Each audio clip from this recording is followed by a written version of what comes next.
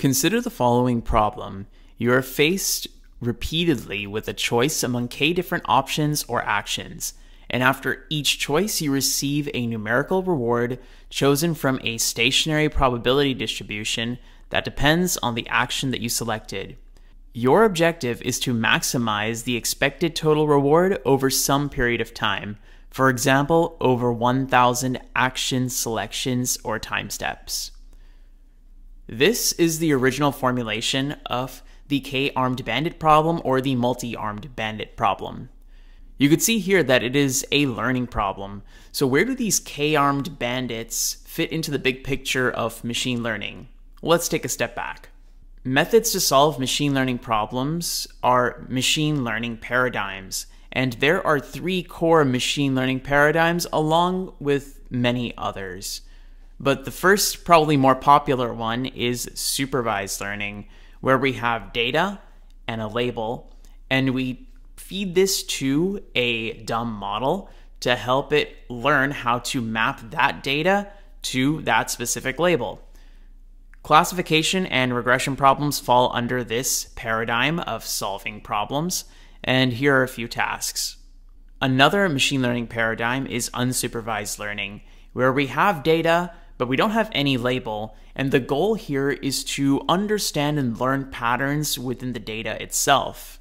And this is typically used for clustering tasks or in dimensionality reduction, among many others. And then the third paradigm is reinforcement learning. Reinforcement learning is learning what to do, that is how to map situations to actions, so as to maximize a numerical reward signal. This is a generic definition of a reinforcement learning solution to a problem. Now, coming back to the definition of the K-armed bandit problem, we can see that the K-armed bandit problem is actually a specific instance of this broader reinforcement learning problem. At the end of the day, it is a learning problem that maps a situation, that is the situation of having K options in front of you, to an action where we choose some action here. And the choice of this action would optimize some reward over time. And that's exactly what we see here by optimizing the expected total reward over many time steps, like 1,000 time steps. To better understand multi-armed bandits, let's consider the situation where we are walking into a casino and there are 4 slot machines, and our goal is to walk out with the most money. But to simplify this entire case, let's say that for every slot machine we play, we either win or we lose. And so our goal, redefined now, is to walk out of the casino after playing 1,000 times with the most wins that we can possibly garner. Now, looking at this situation, the first slot machine over here, there's a 70% chance that if we play it, we win. There's a 30% chance to play the second one to win, 55 for the third one, and 40 for the fourth one. In order to get the most number of wins, if we knew all of this information, we would just go directly to that first slot machine and just keep playing it 1,000 times.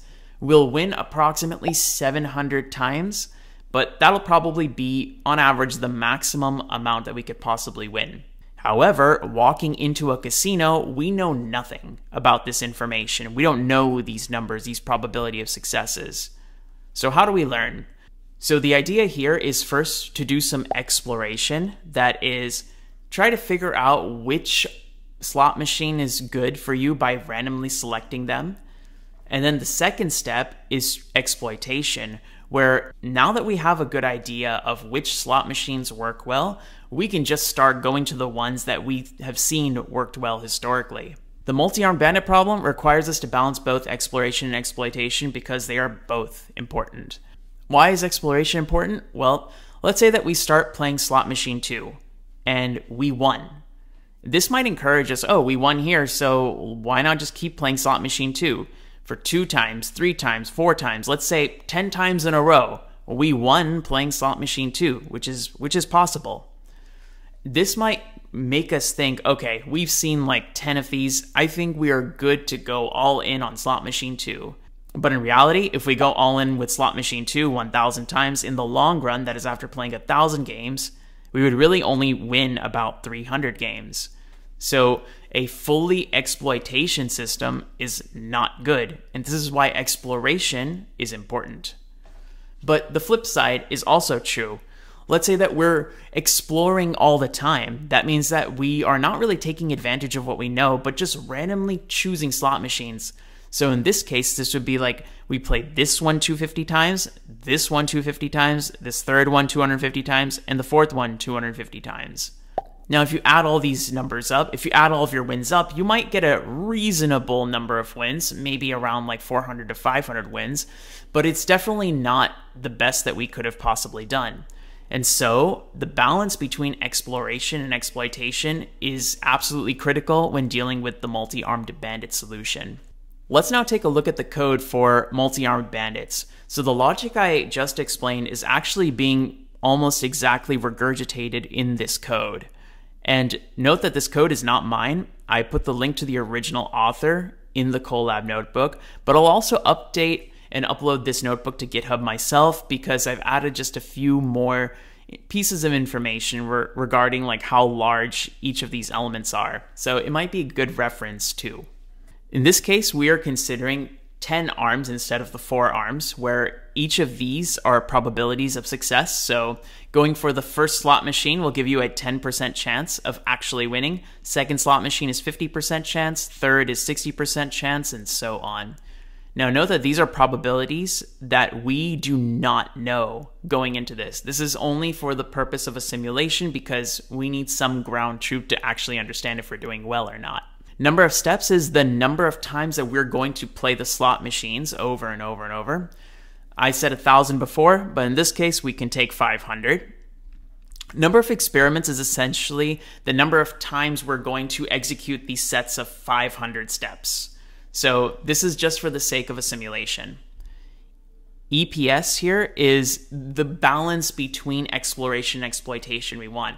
We're saying 10% of the time we want to explore, 90% of the time we want to exploit our own knowledge. R is going to hold the total rewards for each time step, and A is going to hold the total number of times an action was performed in that time step. Now, for every single simulation that we perform, we're going to perform the experiment. This experiment involves choosing a slot machine, playing it, and realizing either a win or a loss. In the code, that's kind of exactly what's happening here.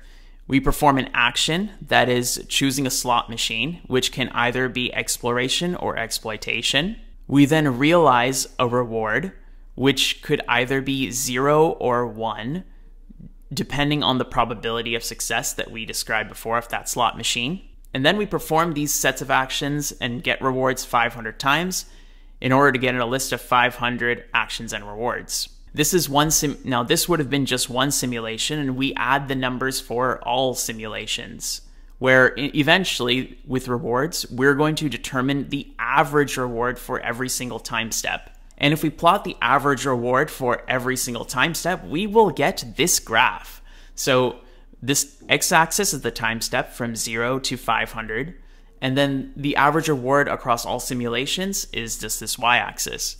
Each reward would thus represent how well we did on average for a specific time step. For example, on average for, let's say, the 50th time step, we used to get an average reward for every slot machine that we played around like 0.64.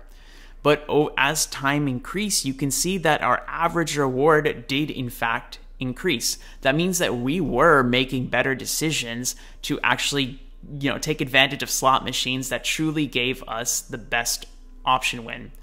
It plateaus at 0.75, which makes sense because the best bandit arm, even if you chose that repeatedly, we would get 0.8. That is the highest possible reward and accuracy we could possibly get. And in a similar situation, we can also plot what were the slot machines that we actually chose at every time step.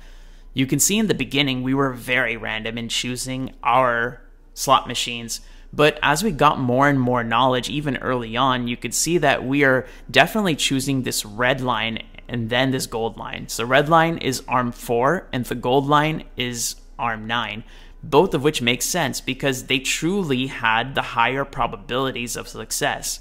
And though we didn't know this, we figured it out through rounds of exploration, and eventually we could start exploiting them to actually get those rewards. And that's why we choose these arms more and more over time. And that's also why we see that these rewards get better and better over time. That's going to do it for this video, and I hope you all learned something fun. I'm going to link this notebook and the original code down in the description below, so please do check that out. If you do like what you're seeing and you love content like this, please do give this video a thumbs up. Thank you all so much for 100,000 subscribers, and we want to reach 150,000 subscribers real soon. So thank you for your support, and I'll see you in another one. Bye-bye.